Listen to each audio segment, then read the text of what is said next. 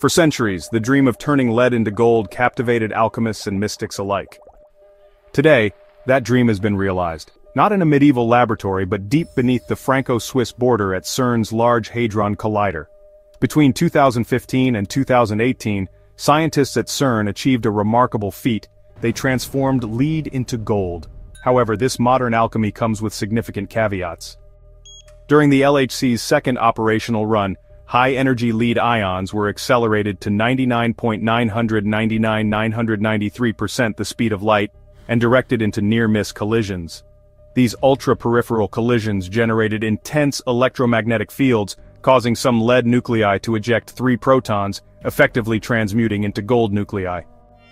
In total, approximately 86 billion gold nuclei were produced, amounting to a mere 29 picograms, about 29 trillionths of a gram. The process, while groundbreaking, yields gold that is highly unstable.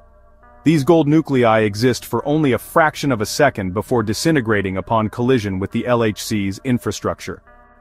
Thus, while the transmutation is scientifically significant, it offers no practical means of gold production. The ALICE, or a Large Ion Collider Experiment detector, played a crucial role in this discovery. Equipped with zero-degree calorimeters, or ZDCs, ALICE was able to detect and analyze the rare events of gold production amidst the myriad of particle collisions. This capability underscores the detector's sensitivity and the precision of modern particle physics experiments. Beyond the symbolic achievement, this research provides valuable insights into nuclear physics and the behavior of matter under extreme conditions. Understanding these transmutation processes aids in refining theoretical models and improving the stability and performance of particle accelerators.